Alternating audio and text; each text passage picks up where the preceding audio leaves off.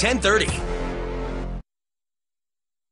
Live from the CBS Broadcast Center in Philadelphia, this is CBS 3 Eyewitness News on the CW Philly. Right now on Eyewitness News at 10, for the fourth time this year, a tornado touches down in New Jersey.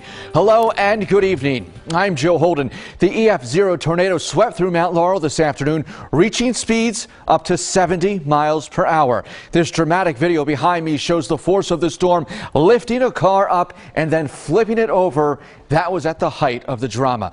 Our Shantae Land spoke to one man who watched the funnel cloud form right in front of his eyes. There's three of them. Frightening moments for Eyewitness.